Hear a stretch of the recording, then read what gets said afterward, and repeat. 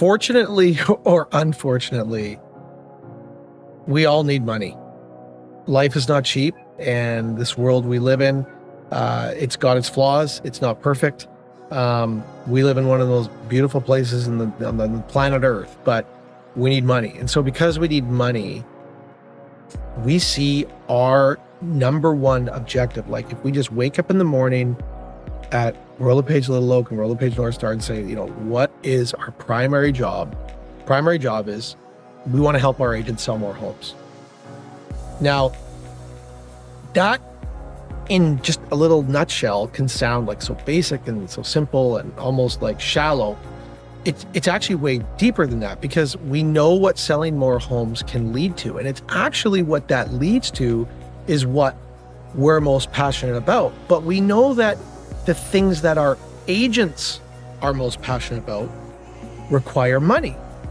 And the way to get more money is to sell more homes. So that's why we start with, you know, we help agents sell more homes, but it doesn't end there. You know, if we could write a book about, you know, what are we most excited about, or if you could ask Ray and I in 20 years, like, you know, how would we measure our success?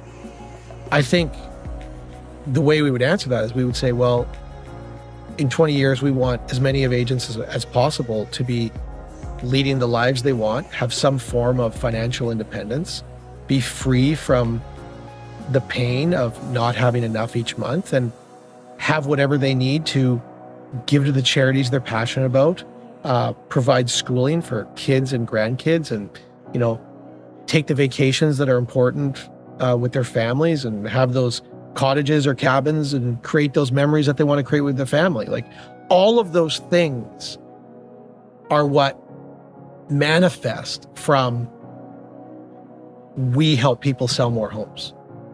It's not about the home, it's what the sale of the home can lead to for all of our people. That's what we're passionate about. Now, to get there, it's not just about selling a home. You know, once you make the sale and you make the commission, the gap between making money and then having the conclusion of that story 20 to 30 years from now depends on what you do with the money you earn. I've been in this business for a long time, more than 2 decades now. And I've seen a lot of people make a lot of money, and every year they spend more than they make. And here they are sitting around many years into their business, they got nothing to show for it. It's not about what you earn, it's about what you keep, and it's about what you do with the portion that you keep. We are most passionate about that. And so we don't only want to help agents sell more homes.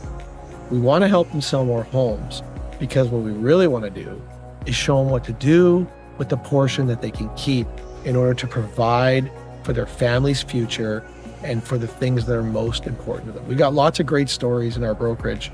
I can think of one in particular. This individual is so passionate about this cause that they've, you know, taken their extra money and time to create a foundation that's important to them. And here they are now giving back to others who have suffered like they once suffered with an ailment that this individual had. You know, those kinds of stories, that's the stuff that like wakes us up and makes us alive. Like, that's what, you know, gets you up in the morning. Is selling a home exciting? Yes, of course, selling a home is exciting.